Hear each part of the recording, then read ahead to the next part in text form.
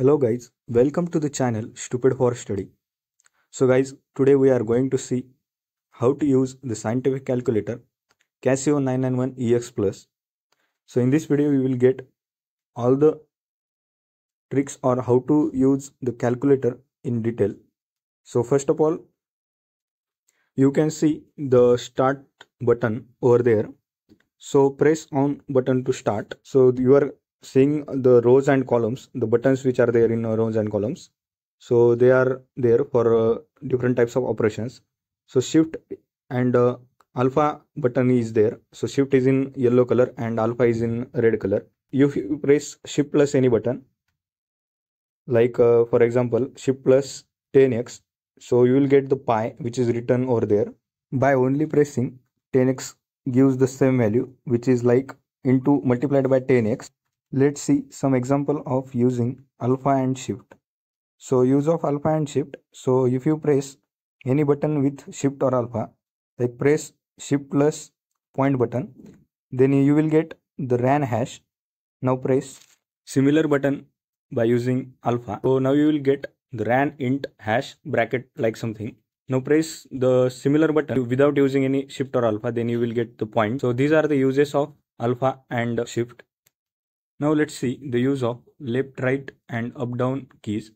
So if you type any number as shown in the screen, so then you will get that the line is moving at the right or left side. Now if you press this number like this, then the up down keys are used in such a way. So this is the use of left right button and up down keys. Now let's see the use of mode setup button. So if you press mode setup, then you will get these 8 different types of operations. So you can press any number which is shown in front of them. So for example, if you press 5 number, then you will get the equation. So you can see different types of equations here. There are 4 types of equations given. So ANX plus BNY is equal to CN, and the second one, third one like that. Same, the power is increasing. Now press 3. So we'll get these A, B, C values. So for example, let's consider an equation x square plus 2x plus 3. So to get the coefficients of this equation, press 1 and then press is equal to. So we'll get A. Now for B, press 2 and equal to. Or similarly for C, press 3 and equal to. Then you will get the root of this equation, x1 is equal to minus 1 plus root 2 I. So this is a imaginary root. You can also consider real roots or imaginary roots like that. For normal mode, again press mode setup and 1.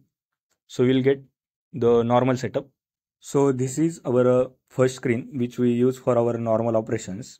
You can calculate integration of any equations also. So press the integration symbol and then put up the values in it. You can put any values. So if you want to calculate the derivative, then just press shift plus the same button again. Then you can calculate the derivatives also. So you will need to just put up the values over there.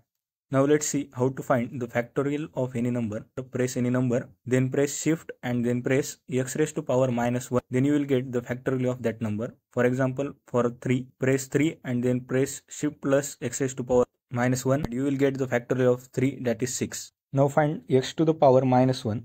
So you can press any number like 5 raised to power minus 1, then you will get 1 by 5. To convert 1 by 5 into point, you can press SD button which is over there, then you will get 0.2 as shown in the screen. If you press it again, you will get 1 by 5. Now let's see the use of log to the base any value. So if you press the log button on the right side, then you can get the log of any value to the base any value. So if you press log base 2 of 5, so like log of 5 to the base 2, then you will get 2.32 like something. Now let's see for writing values in fraction, the button which is given there. You can see 2 boxes at the left side of the screen. If you press this button, then you can write the values in fraction. The next button to this is to find the square root and the cube root. So if you press this button, then you can get the square root of any number. So by using the same button, you can press shift and the same button, you can calculate the cube root of any number. Now to find the square of any number, you have to press x square. And to find the cube of any number, you have to press shift plus the same button, you will get cube of that number. Now let's see if you want to find the nth power of any number. For example, the fifth power of 56, then you can find that using the button which is over there next to the x square, and you can also find nth root of that number by using the shift plus the same button. Then you can get the nth root of that number, like 56th root of 78, which is given like 1 point something. So in this way you can calculate the power of any number. The log to the base 10 and anti-log and e to the power any number. So to find the log to the base 10, press log button and any number, then you will get log to the base 10. Similarly, if you want the anti-log of any number, then you can press shift plus log button, then you can get the anti-log of that number. And to find the natural log of that number, you can press ln so that you can get the natural log. And if you press shift plus ln button, then you will get e to the power any number. Now the next button you are seeing here is to convert degree, minutes, second.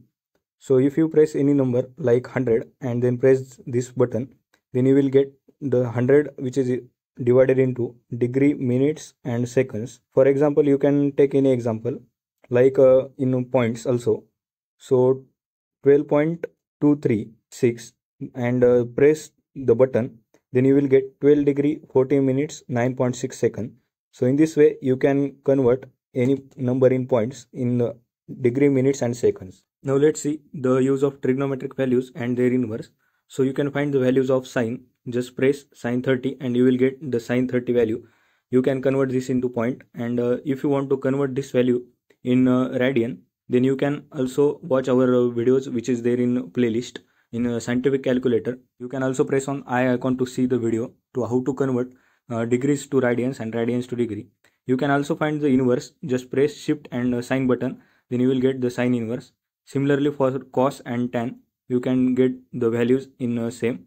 The recall option which is shown there, it's to recall the values. You can recall these values by pressing just recall button. After this, you can see here the bracket symbol. You can use these brackets for doing the calculations. Also the SD button is there, which is used to convert the fraction values like numerator 5, denominator 8 into the points. So just press the SD button, then you will get these values in point, like 5 by 8 in 0.625, and if you press again, then you will get in previous form. Now you can use the digits from 0 to 9 to find different types of calculations. So for example, if you press 56 and then press shift plus divided by sign or divided by button, then you can get the NCR formula which is used in probability. You can find this answer easily by using this button, shift plus divided by, press 56 or any number, then shift plus divided by and any number which you want, then you can get the answer. If you want to get the value of pi, then press shift plus 10 raised to power x, then you will get the pi. So for getting numbers in power of 10, for example 10 into 10 to the power 6, so you can get this value. So you can use this value in your calculations for fast calculations. Similarly, if you press the similar button by pressing alpha, then you can use the value of e in your calculations. So the use of buttons which are on right sides of the digits, like delete. For example, if you want to delete any number 4, 5, 6, 7, 8, 9, and if you want to delete, then you can press just simply delete button and the numbers will get deleted. You can use left, right or up down arrows for deleting the numbers. For deleting a single number, you can use delete button, and for clearing all the numbers, you can use all clear, that is AC button. Similarly, you can use the multiplication, division, addition or subtraction button in such a way to do the various basic operations like multiplication, division, addition or subtraction. And you can use the answer button to get the answer of any equation. And if you want to close the calculator, then you can press just shift button and all clear button, so you can easily switch off the calculator. And to start it again, you can simply press on button so that the calculator gets start. If you like the video, please press the like button, share with your friends, and if you want more such videos, you can ask me in the comment section, or if you have any doubt, you can comment it below in comment section. And for getting more such videos, please subscribe our channel so that we can get the motivation to make such more interesting educational videos. for you. So thank you for watching.